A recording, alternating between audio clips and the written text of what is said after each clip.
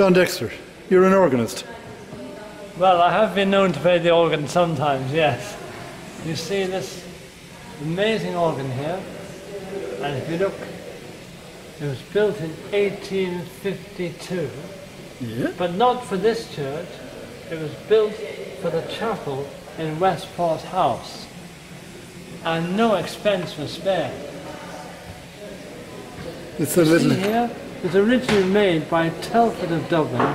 They were fine organ builders, and installed in the old church in memory of Ellen Sidney, Marchioness of Sligo, who died in 1852.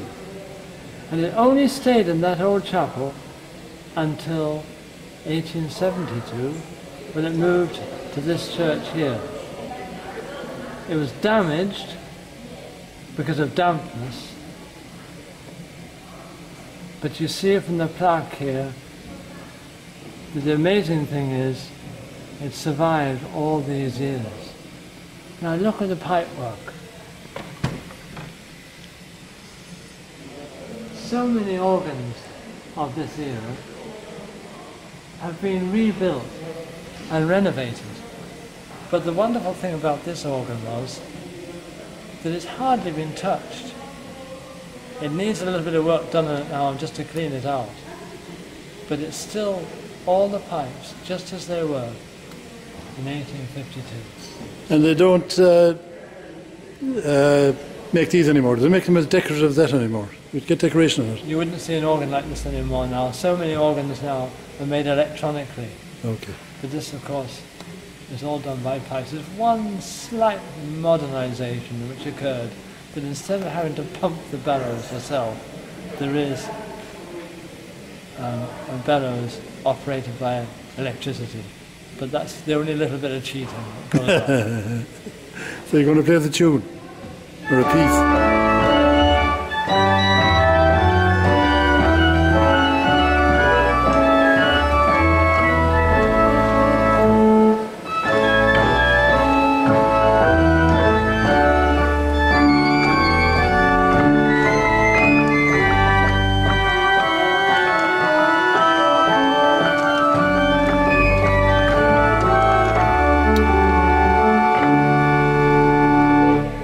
What's that piece?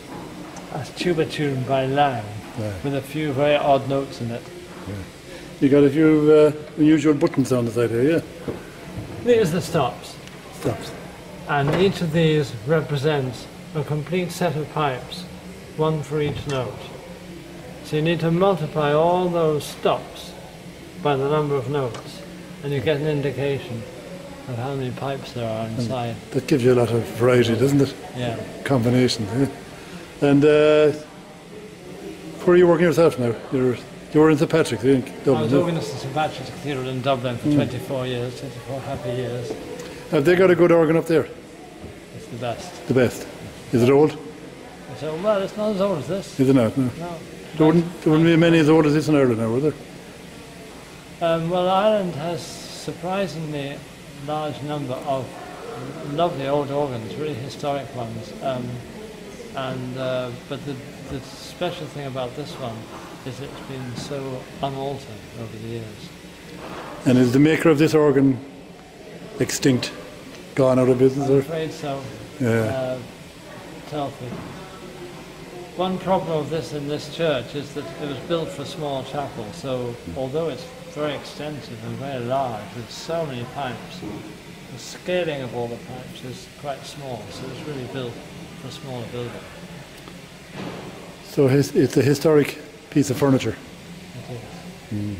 So I have many happy days of organ playing.